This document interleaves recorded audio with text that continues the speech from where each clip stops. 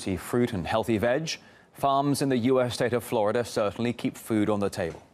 But the everyday reality of some of the workers there is perhaps enough to put you right off your dinner. RT's Maria Finoshna went to investigate. Florida's agriculture brings billions of dollars to the country's economy annually. But the Sunshine State's pride hides a secret. Those who forge this fortune seem to pay a very high price. No siempre tiene agua. Y si hay agua en un bote, pero esa agua la sacan de abajo, donde ellos echan pesticidas. Ophelia worked at a large nursery where dangerous chemicals were used.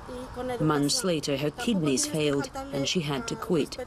She's illegal here, like more than half of all farm workers in the United States. Growers and labor unions think it could even be as high as 70%. Elvira from Florida's Workers' Rights Association says women are especially vulnerable. We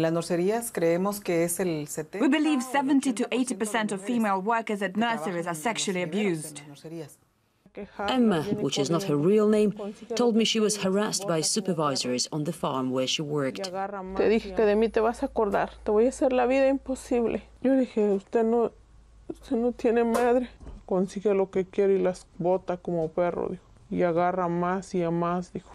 This 46-year-old Mexican left that job months ago, but she still cries when she remembers what she endured. Yo lo que quiero que haga algo, que no abusen de nosotros. Nosotros necesitamos el trabajo. Tenemos familia. This is one of many farmers markets here in Florida. They offer you the chance to speak directly to farms representatives to learn more about how all this was grown and where. But some of the stories behind the agricultural wealth this Sunshine State is so proud of will likely remain unspoken forever.